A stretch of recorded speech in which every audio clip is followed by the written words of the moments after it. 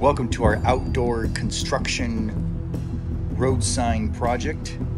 This training session will cover a live scenarios. Here we have a construction site going on. A new pavement is being placed down here in the road. And in this session we'll be going over some key components to roadside construction, such as the cones and the street signs. Very important for car traffic coming by the construction sites. You want to keep everyone safe, so the proper use of the cones and the street signs is really important.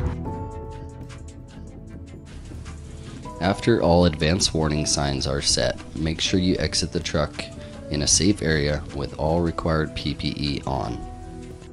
Your taper may need to be set by walking if no shoulder is available. Make sure you have someone spotting you while your back is to traffic.